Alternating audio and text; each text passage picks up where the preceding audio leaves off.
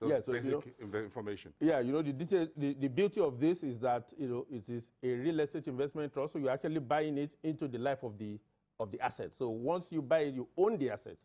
So it's different from a bond where you actually, paying a particular coupon. But if you look at the yield, we've looked at the yield over a period, of 10 years. Our expected yield is something in the neighborhood of 17.5%, per annum over that period. If you compare that with what Treasury bills, has given you over a comparative period, over the last, say, 10 years, that's something in the neighborhood of 12%. So you're comparing 12% to a yield of, close to 18% on something that is not only, adding, that can create wealth, for the society and also empower, rural development.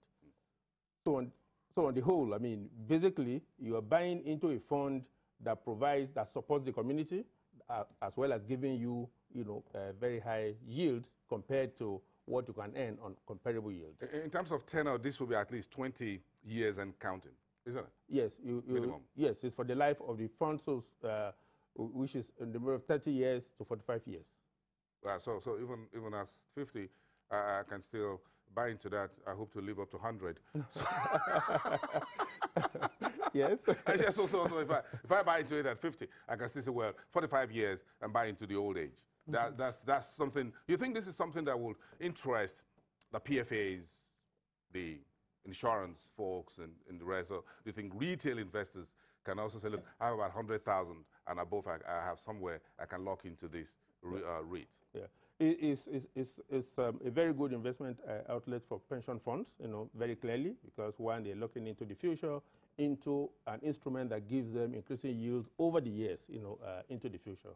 Similarly, for insurance companies and, life insurance and all that, but more importantly, also for the retail, because if you have some funds that you want to set aside, for future use, this is an interesting instrument because it guarantees you, more or less, consistent yield over the period. Because the beauty of this is that we have malls that are already in existence, cash flow already guaranteed. We have anchor tenants like the ShopRites, Film House, Pep stores, who are anchor tenants in all the 4 malls. So the business is already running? It's already running. So it's not as if you just want to take this money and just go and think of what to do? No, not at all. We're not taking any construction risk. We're not taking any building risk. So there's no issue of, would you develop the mall? Would you be able to know? We'll be able cash to flows already exist. So all we're doing is securitizing these cash flows and selling the cash flows to people who need to earn this over the period and freeing that cash flows for the development of fresh malls. And when it's listed on the stock exchange, I have an opportunity as an investor through the secondary window if I didn't buy in the initial offer? Yes, yes, you do have an opportunity, which is the beauty of listing on the stock exchange, because it creates a secondary market. And we have FSDH, securities as the market maker, for the security as well. So as well as reputable institutions backing this up, ARM trustees are the trustees to the offer, and Stanbic IBTC custodians. So we have quite reputable parties who are backing this, and the whole idea is to create safe, secure instruments, for investors, and where we have guaranteed, cash flows, that are locked. And one beauty of the investment itself is that the long-term anchor tenants actually have long-term contracts, which are indexed to the dollars.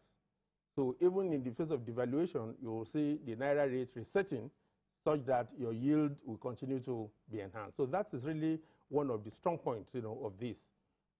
Guaranteed cash flows, anchor tenants that are there, and the instrument itself is indexed against the dollar. Yeah, I'm just happy you're talking about the currency risk side of things there. Sorry about that.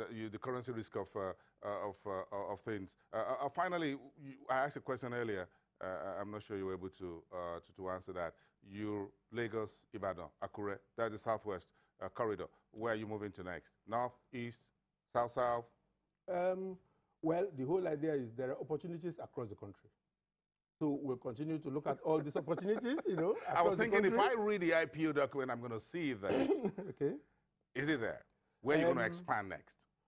Again, the focus of this is It's a restructure of existing Of the ones. existing Yes. facility. We're Okay. purchasing existing facilities. Once these existing facilities are purchased, the idea then is we can expand the fund, to look at new ones, Okay. new areas. Oh, so this is just the cutting razor, as it were. Exactly. So you're still coming back? Yes, we're still coming back. I'm sure. Our 20 billion naira it looks like a lot of money to someone like me, but someone like you who has done 500 million euro bond in the past, I'm sure even with today's even past that exchange rate back then, that was a lot of naira on the table. So 20 billion, you can always do another one out of that. But basically, in conclusion, the real estate investment trust fund in Nigeria, historically speaking, what do you think had been the downside that you think this fund would try to sidestep to deliver? Okay. I think the biggest problem that we've seen with the previous ones, the fact that, which is not the problem, but that were also disclosed to the investors at that time, were that the funds were coming out to raise funds to develop properties. And in any development, you will expect to see some inherent issues, delays in construction, cost overruns, and all those. Legal tussles and all those. CFOs In this, exactly, issues. all those issues.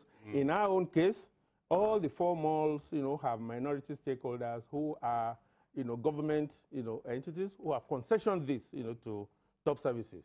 So really, you are not having all those title issues. The projects already exist.